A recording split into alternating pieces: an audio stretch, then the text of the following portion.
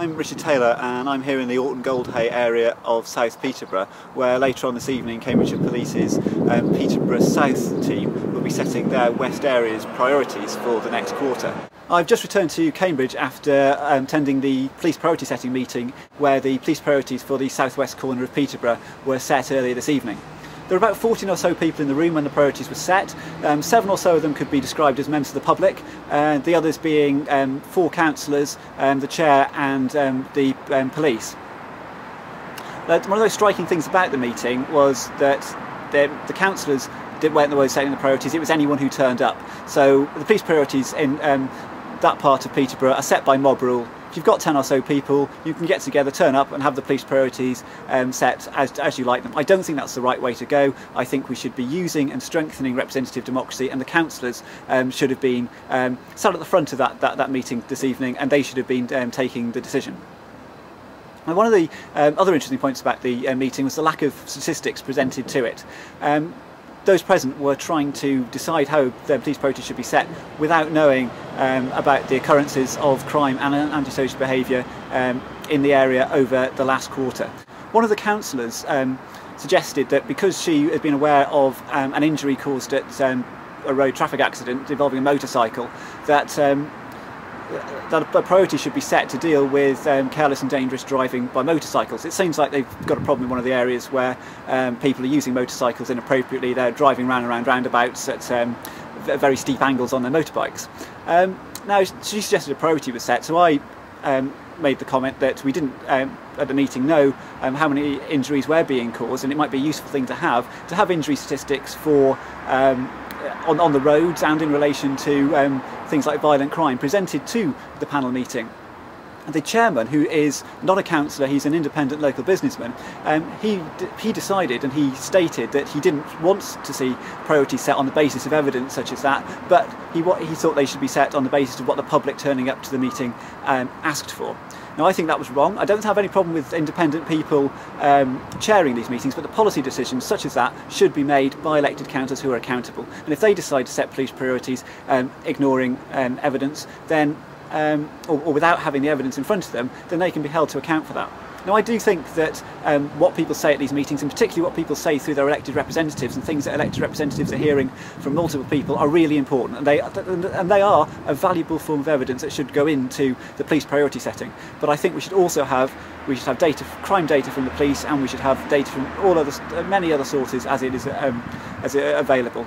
We should have the speeding data presented as a matter of course, and we should also have the crime and accident related injury data presented to each police priority setting meeting. It was worth turning up because after I had made my comments on statistics, one of the members of the public present asked for speeding and traffic offence statistics to be brought to the next meeting. The chairman and the police then agreed to do so. So hopefully next time in that area that panel will be making more informed decisions.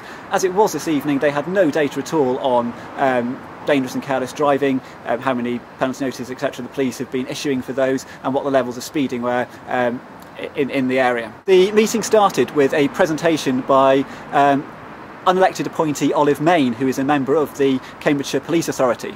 She was talking about the forthcoming elections for police and crime commissioners. Speaking on behalf of Cambridgeshire Police Authority, Olive Main said that she was dismayed that those so far who have put themselves forward or have made clear they intend to stand for police commissioner in Cambridgeshire are all backed by political parties. She indicated that she would have liked to have seen people standing who are not backed from political parties. She particularly addressed John Prescott's candidature and said that she didn't want to see old political hacks like him in the role of police commissioner. Other interesting items from the meeting included a slide presented of named individuals and what had happened to them through the police crime and justice system over the last quarter, and that slide was titled "Justice Seen, Justice Done," and I think that that's the kind of thing which we should be seeing an awful lot more of. Another interesting point from the meeting is that it was chaired by an independent local businessman, as I was told all the police priority setting meetings in Peterborough are. I thought this worked, and I thought that this worked well. However, we have to be careful that the chair is not taking policy decisions. I would like to see the policy decisions there taken by local councillors. I asked Olive Main about the police authority's plans to wind down and disband itself following the election of the police commissioner. She told me and the meeting that the authority plans to retain its staff, and the authority staff intend to remain employed up till the April following the election of the police commissioner. I'm quite puzzled by this. So she defended that by saying that that's the point at which the new budgets come in and when the police commissioners will really take control.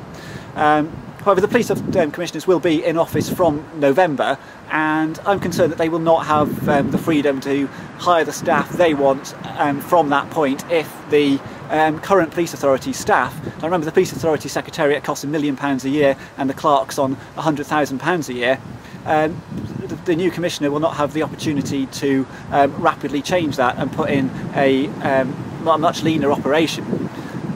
Olive Main stated that the police authority currently, running as it does at a cost of £1 million a year, was cheap. She suggested that police commissioners' offices would cost about the same. Personally, I can't imagine that we in Cambridgeshire will elect someone as a police commissioner who will say up front on their manifesto, I'm going to spend £1 million a year running my office. That just doesn't seem likely to me at all, and I don't think it's what should be done. I think there's an opportunity for enormous savings there.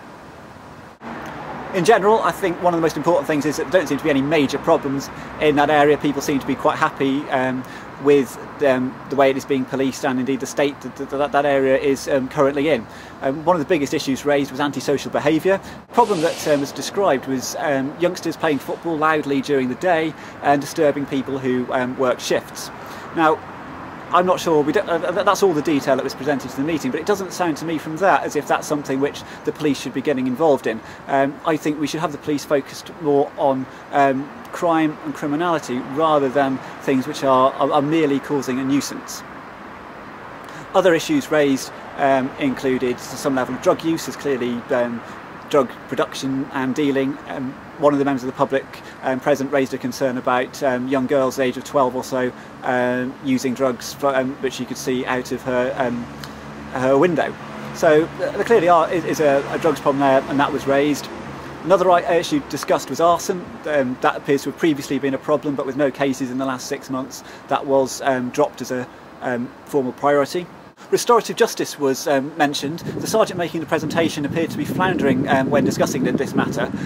He wasn't particularly clear, but he did say that the 2 cases of restorative justice that they've had in that area over the last quarter were people who had been arrested, so restorative justice was used post-arrest. The PCSO present stated that restorative justice was being used a lot, although the statistics presented in a PowerPoint presentation stated it had only been used twice. I pointed out this discrepancy, and the PCSO denied stating, actually just had done, that restorative justice has been used a lot in the area.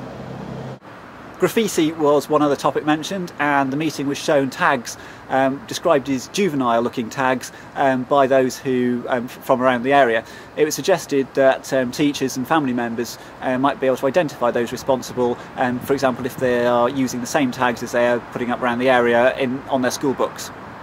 One of the councillors present at the meeting objected to my live tweets, which as I do at all meetings I attend, was publishing throughout.